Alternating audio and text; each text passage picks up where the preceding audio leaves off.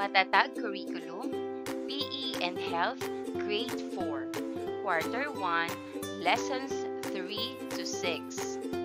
Current Health, Status, and Body Awareness.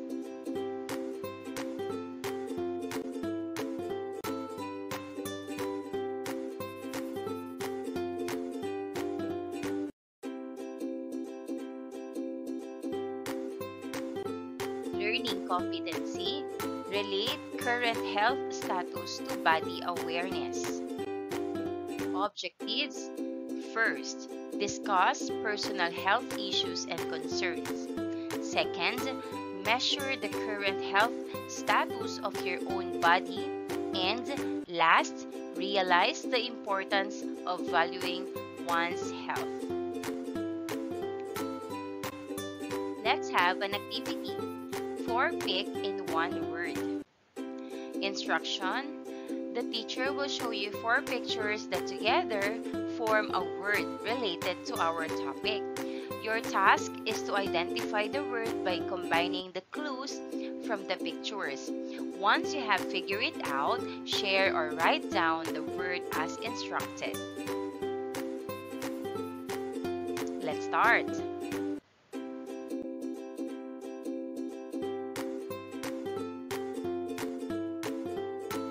What word can you figure out? Very good. It's fitness. What word can you figure out?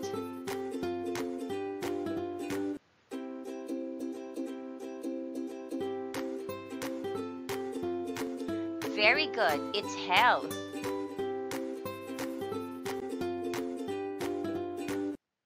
What word can you figure out?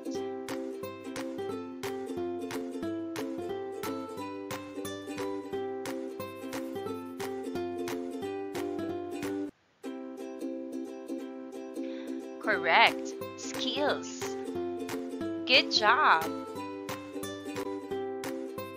So what are the different words that you identify in the activity?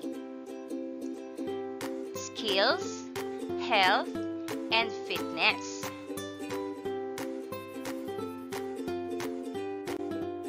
Can you distinguish the difference between the 3 pictures?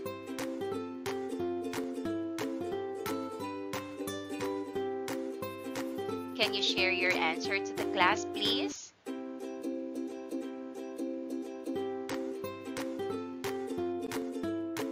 The picture about fitness shows people doing exercises like running or lifting weights, highlighting physical activity. The picture about health focuses on overall well-being, such as eating healthy foods or getting a checkup, emphasizing good habits for a balanced life. The picture about skills depicts someone mastering a specific task or hobby, like playing an instrument or cooking, showcasing expertise and practice in a particular area.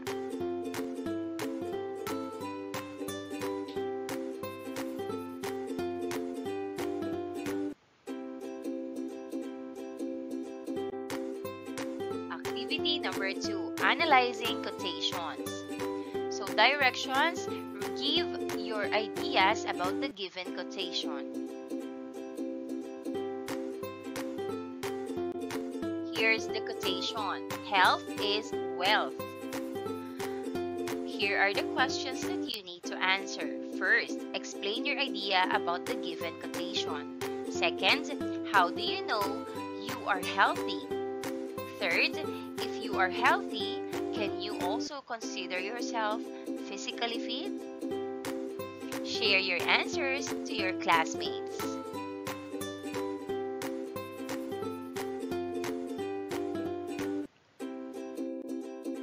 Unlocking content area vocabulary. Body mass index or BMI. Body mass index is a person's weight in kilograms divided by the square of height in meters. A high BMI can indicate high body fatness. BMI screens for weight categories that may lead to health problems. but it does not diagnose the body fatness or health of an individual. Next is hearing tests. Hearing tests are how healthcare providers determine if you have hearing loss. Hearing tests don't require special preparation and don't hurt. Hearing tests may be screenings to see if you can hear or evaluations to find out if you have hearing issues.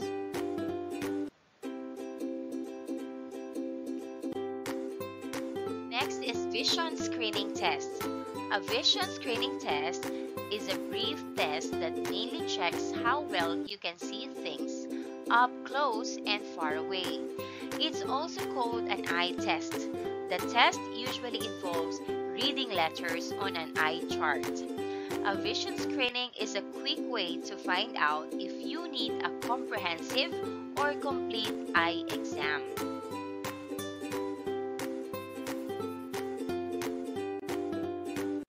Dental examination. A dental exam is part of a checkup of your teeth and gums. Height and weight measurement, BMI or body mass index. What is BMI?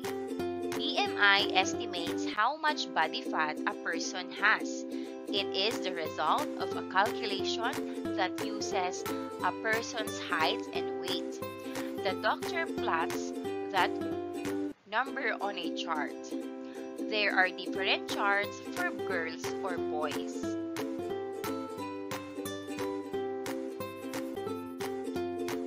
Are they important? Yes, BMI is important because it helps track a person's growth and identify potential health issues. By comparing a person's BMI to age and sex, specific charts, doctors can see if the person is growing normally or if there might be concerns like being underweight or overweight. This early insight allows for timely changes to diet or lifestyle to support healthy development.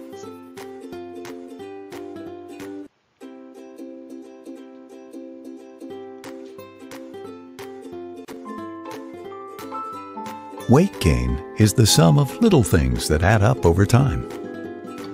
Choosing the escalator instead of the stairs, eating 2 helpings of dinner, and so on and so on. Ever wonder why you're winded or your joints ache and blame it on your age? Well, think about your weight. Imagine carrying a 10-pound bag everywhere you go. Just 10 pounds adds more than 30 pounds of force to your knees. So those achy knees might mean you need better habits. By realizing you're overweight and by taking control now, you may lower the risk of developing serious health problems like heart disease, high blood pressure, type 2 diabetes, gallstones, and some cancers. Losing just 5% of your body weight may also decrease the stress you're putting on your body. That means doing more of the things you enjoy without the aches and pains. It's the little things that make up the weight gain. And it's the little things that will help take it back off. Wouldn't you like to drop the weight and stop picking up more? Obesity happens 1 pound at a time. So does preventing it. Let's calculate your body mass index. Body mass index or BMI is a measure of your body fat based on height and weight that applies to adult men and women. Here's the BMI categories.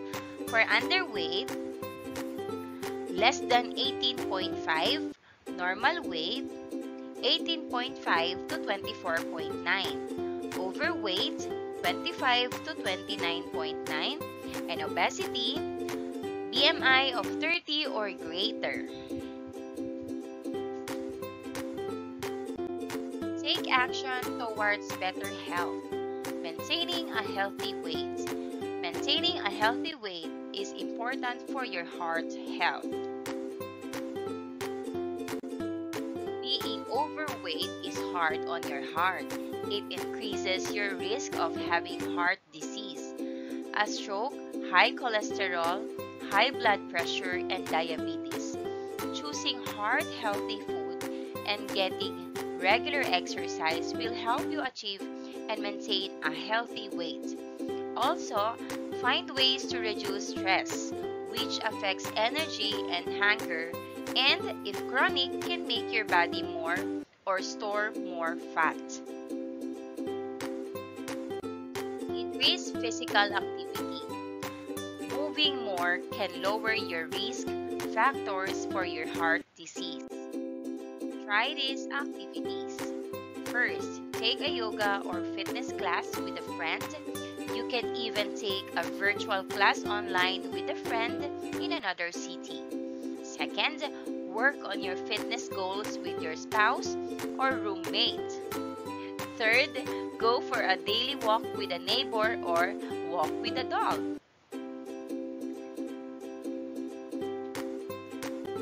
Third is eat a heart-healthy diet. Eating a healthy diet is the key to heart disease prevention. What are the consequences and implications? Moderate and severe thinness. Moderate and severe thinness are classifications used to describe different levels of underweight based on body mass index or BMI. Moderate thinness, BMI between 16 and 16.9. This indicates that a person is underweight and may be at risk for health issues related to insufficient body weight. Severe thinness, BMI below 16. This is a more critical level of underweight and poses higher health risk, including malnutrition and weakened immune function. Addressing these conditions often involves nutritional interventions and medical guidance to ensure proper growth and health.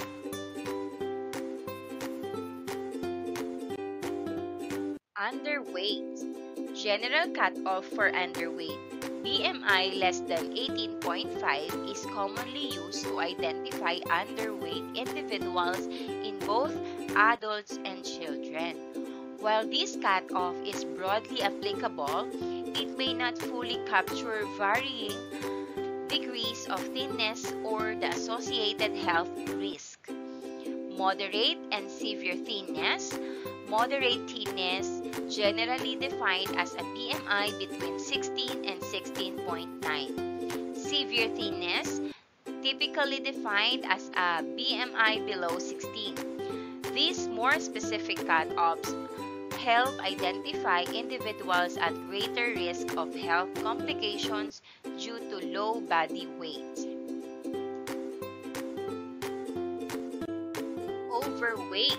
Overweight, BMI not less than 25 is a major determinant of many non-communicable diseases, including non-insulin dependent diabetes mellitus, coronary heart disease, and stroke, and increases the risk for several types of cancer, gallbladder disease, and respiratory symptoms. In some populations, the metabolic consequences of weight gain start at modest levels of overweight. The last one is obesity. Obesity BMI not less than 30 is a disease that is largely preventable through lifestyle changes. The costs attributable to obesity are high, not only in terms of premature death and health care, but also in terms of disability and a diminished quality of life. Let's have an activity. Instructions: draw a heart if the statement is correct and a triangle if it is not. Number 1. Monitoring height and weight is important to one's health. The correct answer is heart. Number 2. BMI means body mass index. The correct answer is heart. Number 3. The eyes are the organ used for hearing. The correct answer is triangle. Number 4, normal weight means that the weight is in the healthy range based on the person's age, sex, and height. The correct answer is heart. Number 5, amblyopia is a vision development problem in infants and young children. The correct answer is heart. Number 6, the hair is the largest organ of the body. The correct answer is triangle. Number 7, personal hygiene is important in maintaining good health. The correct answer is heart. Number 8, each segment of the spine is important to the well-being of the spinal column or cord. The correct answer is heart. Number 9, oral and dental hygiene should be practiced regularly. The correct answer is heart. And last, number 10, halitosis also means bad breath. The correct answer is heart. Good job, kids! And that wraps up today's lesson. If you enjoyed this video and want to see more content like this, don't forget to hit the subscribe button and ring the bell so you never miss an update. Thanks for tuning in, and I'll see you in the next video. Thank you! Matatag Curriculum, PE and Health, Grade 4, Quarter 1, Lessons 3 to 6. Current health status and body awareness.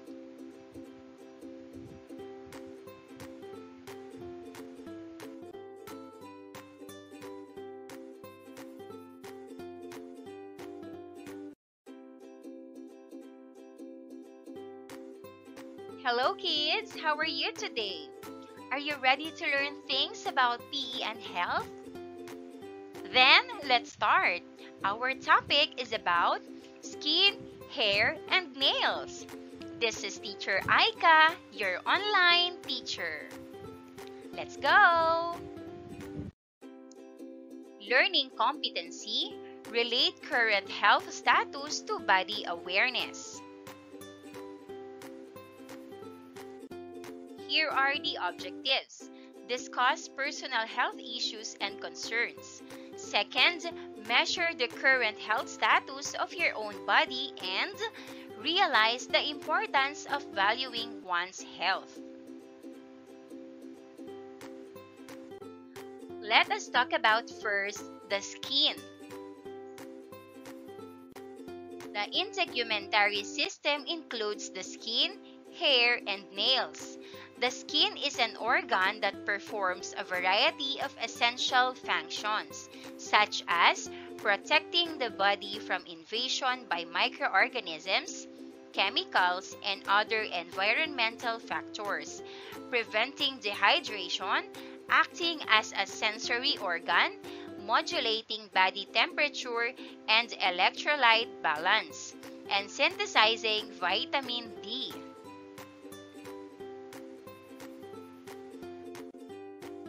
The skin is made of multiple layers of cells and tissues, which are held to underlying structures by connective tissue. The skin is composed of two main layers, the uppermost thin layer called the epidermis, made of closely packed epithelial cells, and the inner thick layer called the dermis, that houses the blood vessels, hair follicles, sweat glands, and nerve fibers.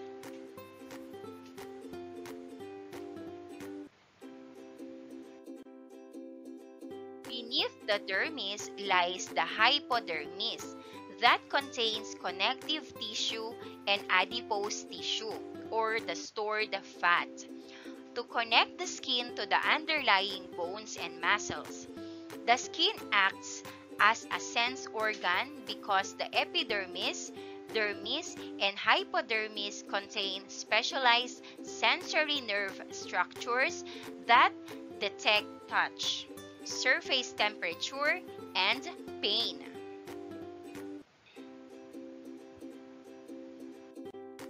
The color of skin is created by pigments, including melanin, carotene, and hemoglobin. Melanin is produced by cells called melanocytes that are scattered throughout the epidermis. When there is an irregular accumulation of melanocytes in the skin, freckles appears. Dark-skinned individuals produce more melanin than those with pale skin.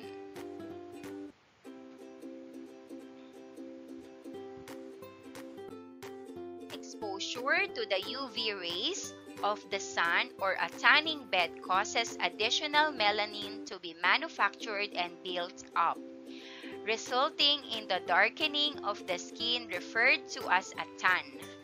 Increased melanin accumulation protects the DNA of epidermal cells from UV ray damage, but it requires about 10 days after initial sun exposure for melanin synthesis to peak.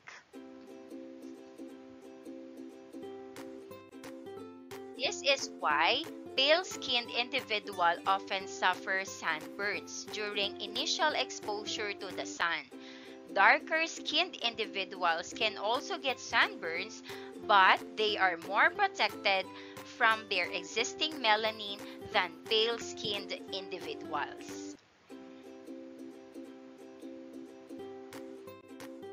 Too much sun exposure can eventually lead to wrinkling due to the destruction of the cellular structure of the skin, and in severe cases, can cause DNA damage resulting in skin cancer.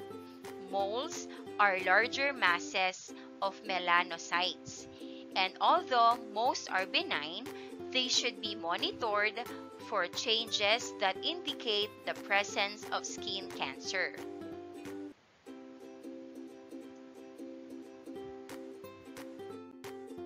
Patients are encouraged to use the ABCDE mnemonic to watch for signs of early-stage melanoma developing in moles. Consult a healthcare provider if you find these signs of melanoma when assessing a patient's skin. ABCDE stands for A for asymmetrical. The sides of the moles are not symmetrical.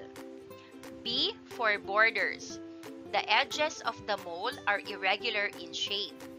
C for color. The color of the mole has various shades of brown or black. D for diameter. The mole is larger than 6 mm or 0.24 inches. E for evolving. The shape of the mole has changed.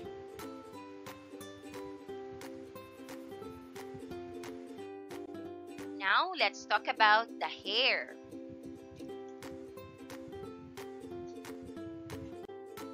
Hair is made of dead, keratinized cells that originate in the hair follicle in the dermis. For these reasons, there is no sensation in hair. Hair serves as a variety of functions, including protection, sensory input, thermoregulation, and communication.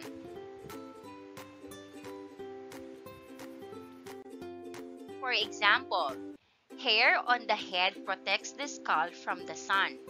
Hair in the nose, ears, and around the eyes or eyelashes defends the body by trapping any dust particles that may contain allergens and microbes.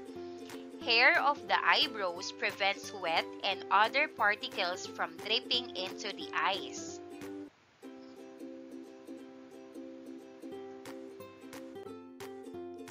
Hair also has a sensory function due to sensory innervation by a hair root plexus surrounding the base of each hair follicle. Hair is extremely sensitive to air movement or other disturbances in the environment, even more so than the skin surface. This feature is also useful for the detection of the presence of insects or other potentially damaging substances on the skin surface.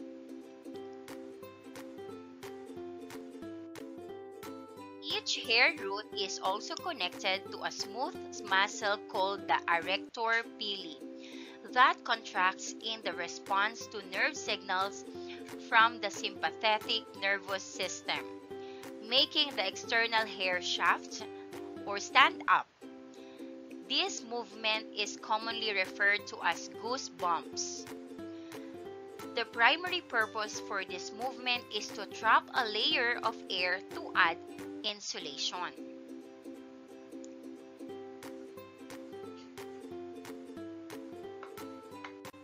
Let's have the nails. The nail bed is a specialized structure of the epidermis that is found at the tips of our fingers and toes. The nail body is formed on the nail bed and protects the tips of our finger and toes as they experience mechanical stress while being used. In addition, the nail body forms a back support for picking up small objects with the fingers.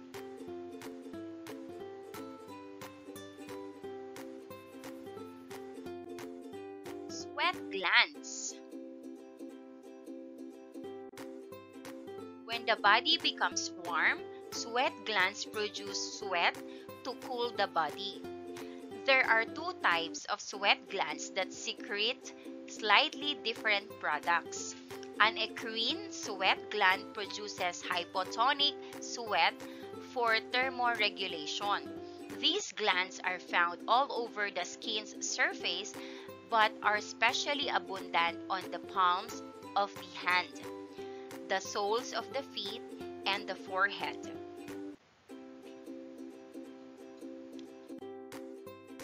They are coiled glands lying deep in the dermis, with a duct rising up to a pore on the skin surface where the sweat is released. This type of sweat is composed mostly of water and some salt, antibodies, traces of metabolic waste, and dermicidin, an antimicrobial peptide.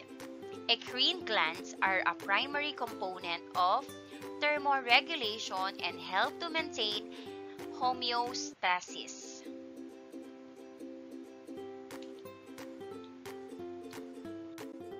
Apocrine sweat glands are mostly found in hair follicles, in densely hairy areas, such as the armpits and genital regions. In addition to secreting water and salt, apocrine sweat includes organic compounds that make the sweat thicker and subject to bacterial decomposition and subsequent odor. The release of this sweat is controlled by the nervous system and hormones and plays a role in the human pheromone response. Most commercial antiperspirants use an aluminum-based compound as their primary active ingredient to stop sweat. When the antiperspirant enters the sweat gland duct, the aluminum-based compounds form a physical block in the duct, which prevents sweat from coming out of the pore.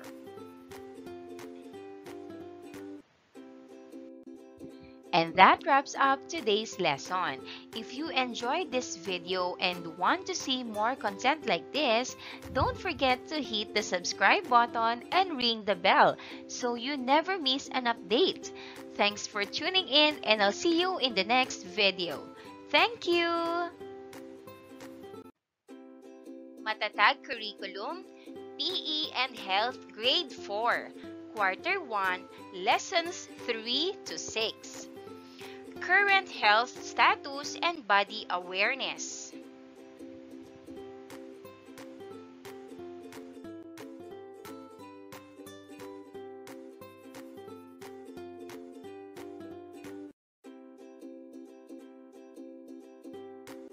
Hello, kids! How are you today? Are you ready to learn things today? If yes, then let's start.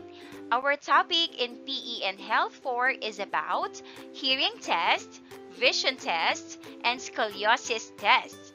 This is Teacher Aika, your online teacher. Learning competency. Relate current health status to body awareness. Here are the objectives. First, discuss personal health issues and concerns. Second, measure the current health status of your own body. And third, realize the importance of valuing one's health. This time, let us talk about hearing tests. Hearing tests are how healthcare providers determine if you have hearing loss. You may have several hearing tests in your lifetime. Hearing tests are how people can find out if they have hearing loss. Different kinds of hearing tests use different techniques to identify hearing loss. One common test, usually audiometry and the audiogram, to identify hearing loss and show test results. Hearing tests don't require special preparation and don't hurt.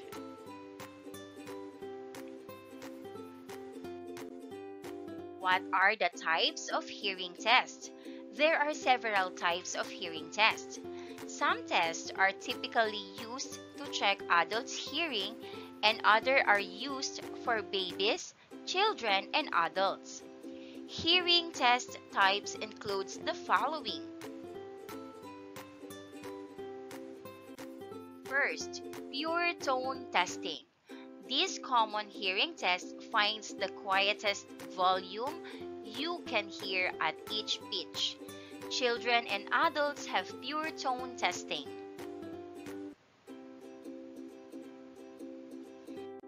Second is bone conduction testing.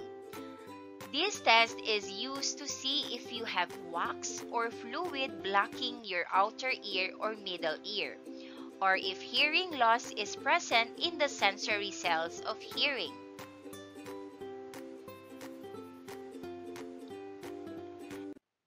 Third is speech testing. Adults and some children may have this kind of hearing test. Speech testing involves listening to and repeating certain words. The test shows how you understand speech.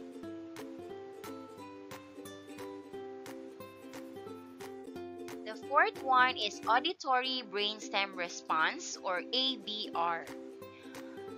This test checks the connections or pathways between your inner ear and brain. Audiologists may use this test to check hearing in children and people who can't complete pure tone test. They may also use this test for people who have a brain injury that affects their hearing.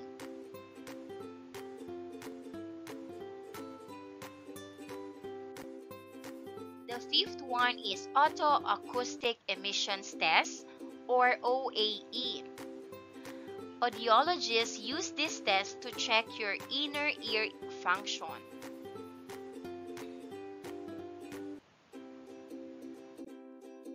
The fifth one is tympanometry. This test checks how well your eardrum moves. Audiologists may do tympanometry tests to see if you have a ruptured eardrum, if you have fluid in your middle ear or wax in your ear canal.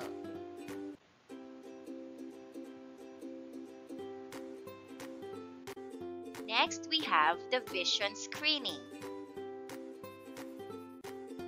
A vision screening is a brief test that mainly checks how well you can see things up close and far away. It's also called an eye test. The test usually involves reading letters on an eye chart, A vision screening is a quick way to find out if you need a comprehensive or complete eye exam. A complete exam checks both your vision and eye health. It looks for signs of serious eye disorders that may not have symptoms such as glaucoma.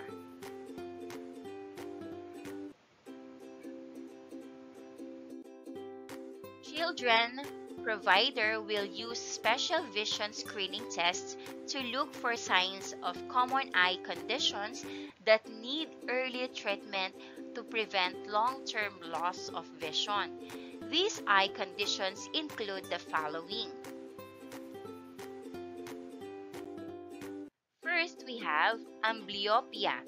Children with amblyopia have poor vision that usually happens in just one eye. It's caused by a problem with how the brain and eye work together. It's sometimes called lazy eye. Amblyopia is the most common cause of vision loss in children. The second one is strabismus. This condition causes each eye to look in a different direction. One or both eyes may turn in cross eyes or turn out wall eyes. If strabismus isn't corrected, it can cause amblyopia and permanent eye damage.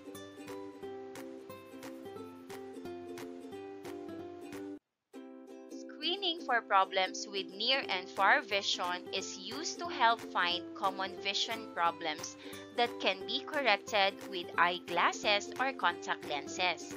In certain cases, eye surgery may also be an option, and these conditions include the following.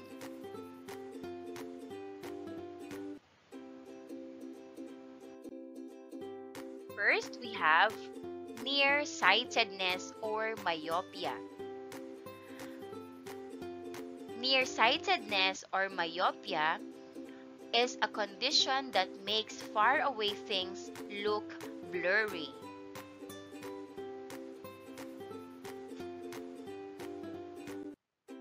Farsightedness or hyperopia. Farsightedness or hyperopia is a condition that makes close-up things look blurry.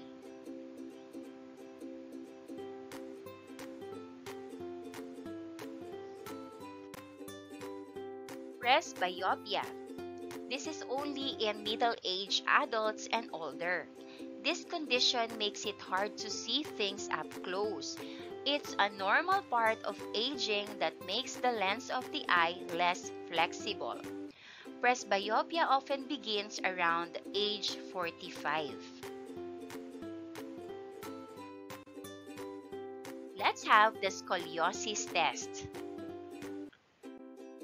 A scoliosis exam allows doctors to see whether the spine has a curve. People with scoliosis can have a single curve, creating a C shape, or a double curve, creating an S shape. Scoliosis exams are physical examinations involving exercise that allow a doctor to see the shape of the spine. They are neither painful nor invasive, and they require no preparation. Scoliosis sometimes appears as a child or teenager grows and develops. Detecting scoliosis at this stage allows a doctor to monitor the curve of the spine and recommend treatment if the curve is severe enough to warrant it. A scoliosis exam is a type of physical examination that a doctor performs in their office.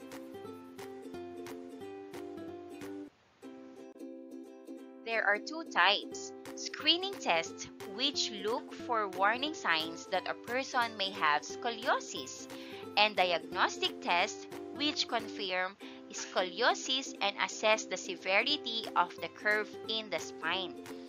A person with a positive screening test may require diagnostic tests.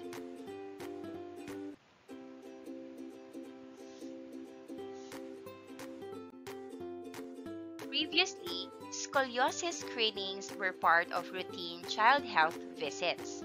Now, concerns about the overdiagnosis and overtreatment mean that many organizations do not recommend this approach. Those in favor of screening recommend that it take place twice in females aged 10 to 12 years and once in males aged 13 to 14 years old. So what do doctors look for during the exam? In scoliosis exams, a doctor will look for external signs that can indicate scoliosis. These signs include the following. First, one shoulder blade being higher or more prominent than the other. Second, one shoulder being visibly higher than the other, from either the front or the back.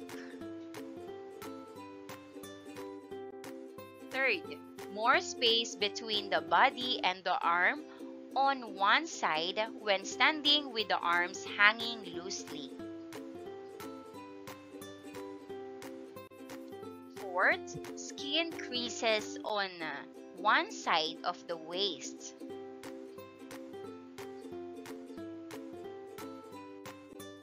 Fifth, one hip that is higher than the other. Sixth, a head that does not appear centered within the pelvis.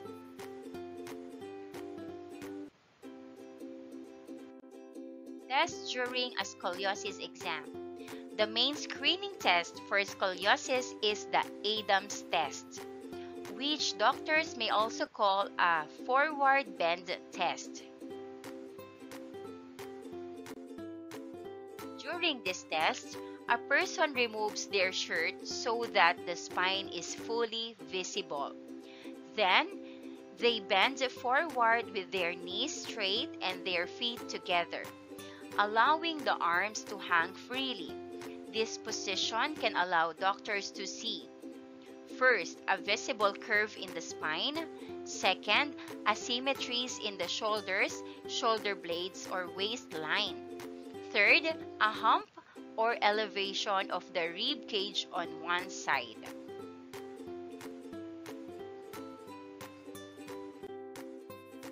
If there are signs of scoliosis, a doctor may place a scoliometer on the curved area. This device measures the angle of the curve. Neither the Adams test nor a scoliometer can provide an entirely accurate picture of what the spine looks like and the significance of the curve. If the physical exam indicates a scoliosis, a doctor will refer the person for medical imaging to confirm a diagnosis. And that wraps up today's lesson. If you enjoyed this video and want to see more content like this, don't forget to hit the subscribe button and ring the bell so you never miss an update. Thanks for tuning in, and I'll see you in the next video. Thank you! Matatag Curriculum, PE and Health, Grade 4, Quarter 1, Lessons 3 to 6, Current Health Status and Body Awareness.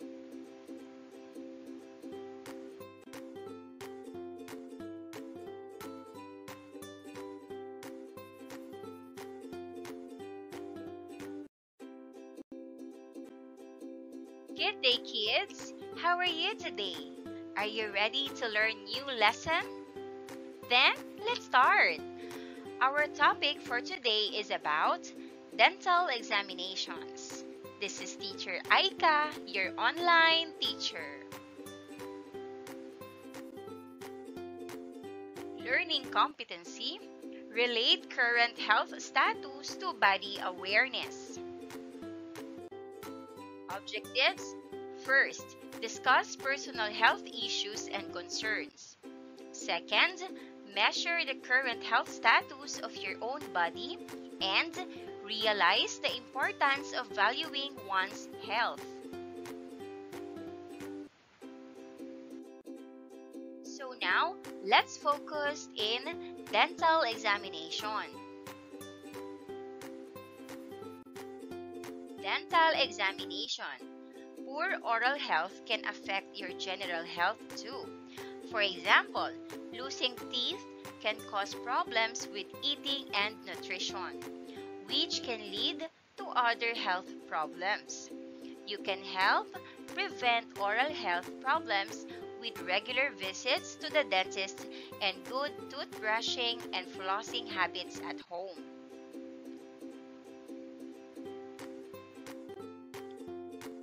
At a dental checkup, you'll usually see both a dentist and a dental hygienist.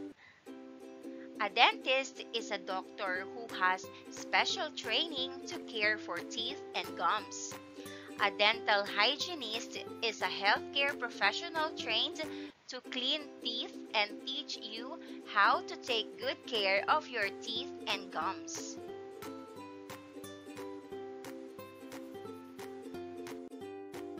Dentists can treat people of all ages. There are also pediatric dentists who have received additional training on dental care for children.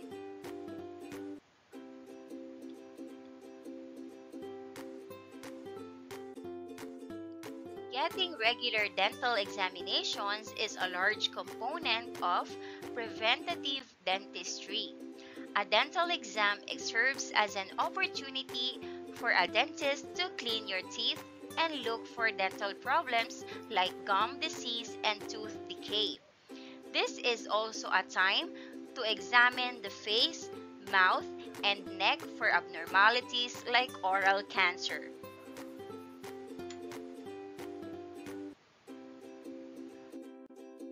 During a dental examination, you can learn important factors that affect overall health like a good oral hygiene and eating the right foods. Important components of your dental examination, each visit to your dentist will be different. But most dental examinations contain these 5 key parts. Let's have the first one. As was mentioned earlier, one of the treatments dentists perform during a routine examination is professional cleaning. This is done to remove tartar and plaque from the teeth. Tartar is calcified plaque that forms when plaque sits on teeth surfaces for prolonged periods. While plaque can be removed with toothbrushing and flossing, tartar cannot. Over time, it will eventually give your teeth a yellow tint, and it also serves as a base for acid-producing bacteria.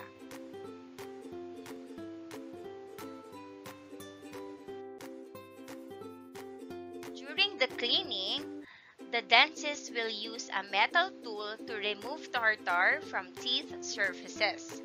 The dentist will floss the teeth and polish them after the cleaning. Regular teeth cleanings go a long way when it comes to keeping teeth looking their best and free of decay. The second one is visual inspection. A visual inspection is another important part of a dental examination. During the procedure, the dentist will carefully examine the teeth, looking for signs of any dental issues. It is often much easier to treat dental issues during their early stages, so the importance of early detection cannot be overstated. The dentist's findings often determine what other treatments you may need during the visit. The third one is the oral cancer screen. Oral cancer is a deadly disease that you cannot treat when detected during the early stages. Your dentist will likely be the first medical professional to see the signs of this cancer. The dentist will examine the neck, mouth, and face to look for any irregularities.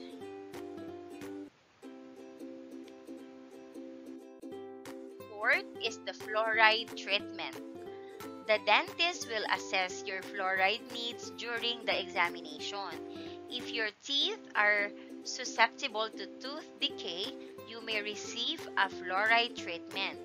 Fluoride protects teeth from decay for up to 6 months. The dentist may also recommend other preventative treatments like a fluoride varnish or a dental sealant. The fifth one is the bite inspection. The dentist will also look at your jaw and how your teeth align. X-rays may be done to get a better view of what is going on underneath the gums, or the dentist might make an impression of the teeth. The dentist will recommend appropriate solutions for any bite issues that are detected.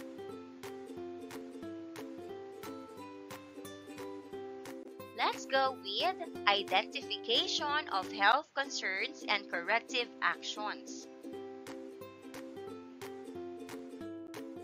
How to identify the health concerns. Here's a simple way to identify health concerns. Number 1, feelings. If you feel sick, tired, or in pain, it might be a sign to tell someone. Number 2, body changes. Notice if your body feels different, like sudden weight changes, or if you have a rash or other new spots. Number 3, eating and sleeping. If you're not eating or sleeping well, it might be a problem. Number 4, mood. If you're feeling very sad, worried, or angry a lot, it's good to talk to someone about it. And number 5, talking to adults. Always tell a parent, teacher, or nurse if something doesn't feel right or if you're worried. They can help figure out what to do. Next, we have what corrective actions can apply for individuals' health concerns. To find out if something might be wrong with your health, pay attention to how you feel. If you're in pain, very tired, or if your body looks or feels different, like a new rash or weight change, it's important to tell an adult. Also, notice if you're not eating or sleeping well, or if you feel really sad or worried. Always talk to a parent, teacher, or nurse if you're unsure about something, so they can help you feel better.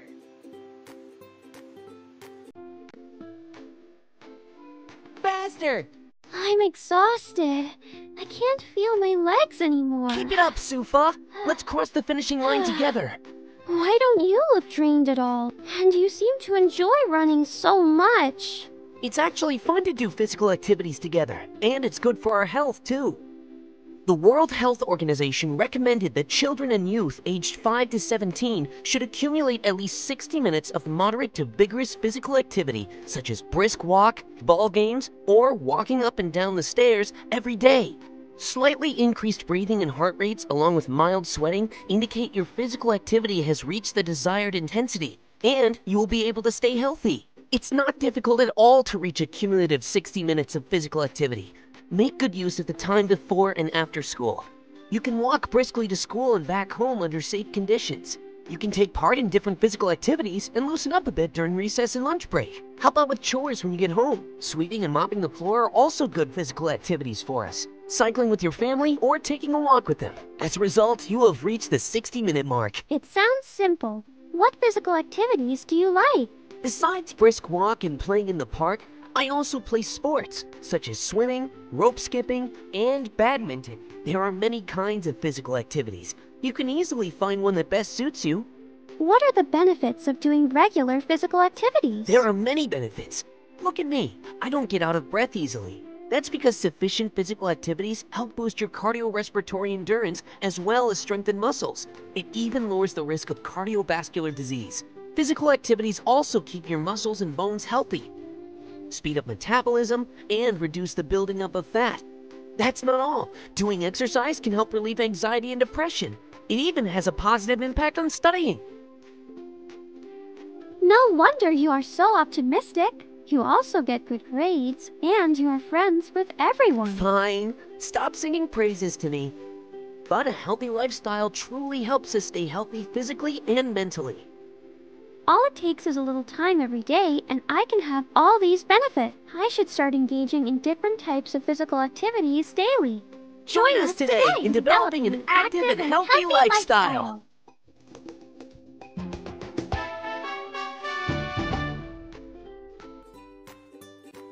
Let's have an activity.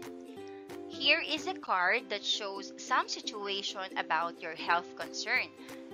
Answer the question using a pattern just like line, box, and diagonal. The first to complete the pattern wins the bingo. Good luck! Improve your chances for good health.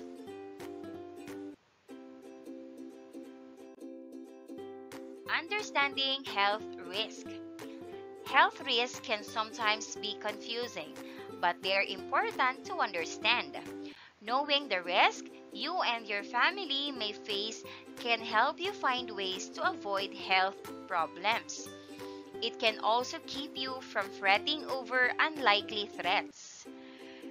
Knowing the risk and benefits of a medical treatment can help you and your doctor make informed decisions.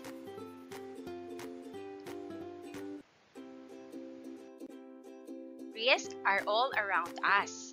A nearby sneeze may raise your risk for catching the flu. Obesity boosts the odds you'll get diabetes. Smoking increases your risk for many cancers. And if you pay attention to news headlines, you may worry that you're at risk for food poisoning, Zika infection, shark attacks, and more. Let's talk about illness, tips to help you recover. Medical conditions, illness, or injury are frequently stressful and may disrupt our lives.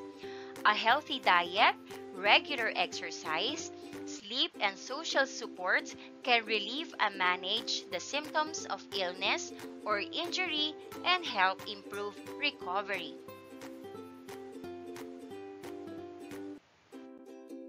Taking a positive view can also make a huge difference to recovery from illness. Worrying or negative thinking. Worrying or thinking negatively about possible situations can be harmful. It adds to your levels of anxiety or stress and can adversely affect your health. Some strategies to reduce worrying include the following. Let's do it one by one. First, when you start to worry, write down your concerns and the possible consequences, both negative and positive. Look at each scenario and think about possible good points. Remind yourself that you can and will be able to cope. Second, seek out information about your prognosis and likely outcomes.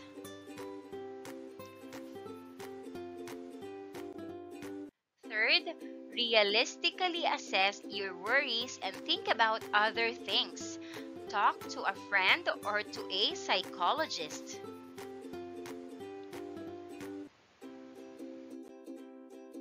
Fourth, find a variety of activities to focus on each day. For example, reading, walking, or watching a movie. Even if you can only manage short periods at a time because you find activity difficult. Make sure your day is varied and challenging.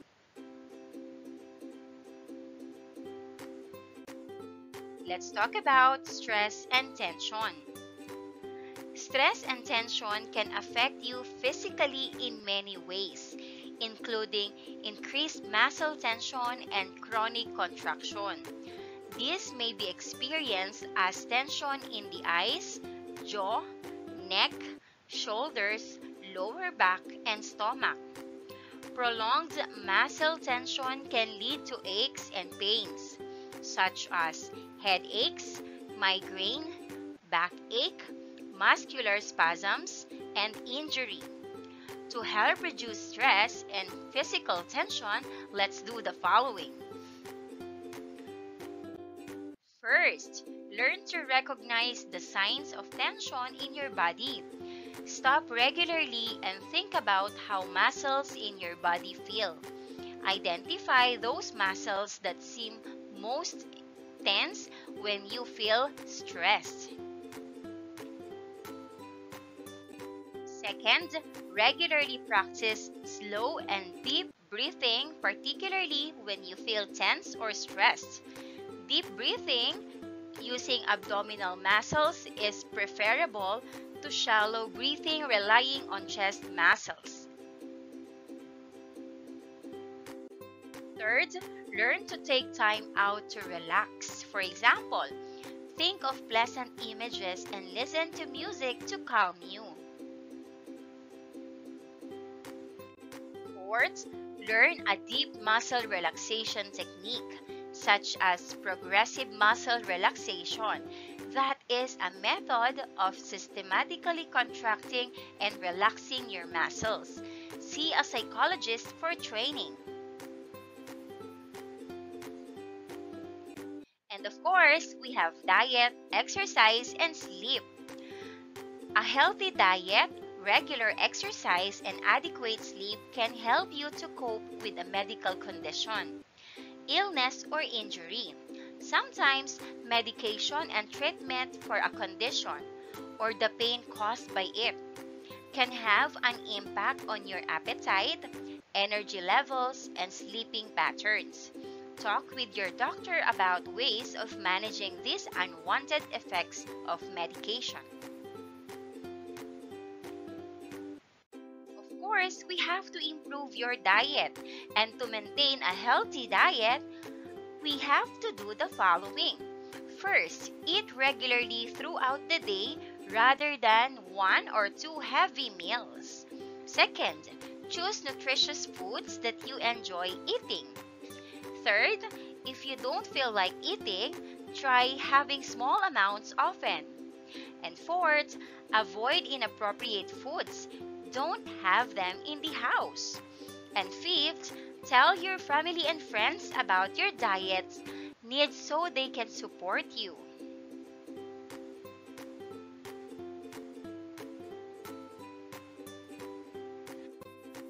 Of course, we need to keep active. Regular exercise promotes health and well-being and helps prevent injury. Do some physical activity every day. Even if it is only a small amount, see your specialist for advice on your exercise that will suit your condition. Next, we have get enough sleep. Sleep is very important if you have a medical condition. To help you get enough sleep, first, try not to nap during the day. Second, lie in bed only if you plan to sleep, not for other activities like watching TV. Third, don't have stimulants such as tea or coffee at night. And fourth, exercise during the day so your body is ready for sleep at night.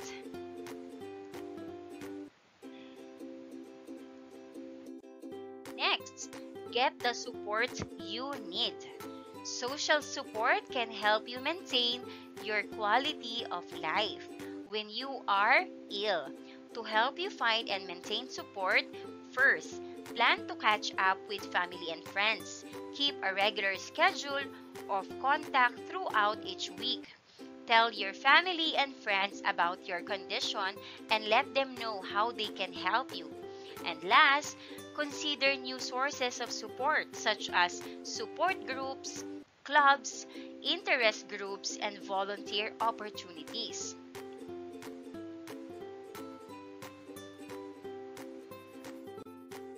Learners' takeaways. In your notebook, write below a 1-week full meal that you are eating. So we have Monday, Tuesday, Wednesday, Thursday, Friday, Saturday, and Sunday. You have to write what meal did you eat during breakfast, lunch, and dinner. And also answer the following questions. First, how do you prepare your food? And second, what lesson did you learn from our discussion?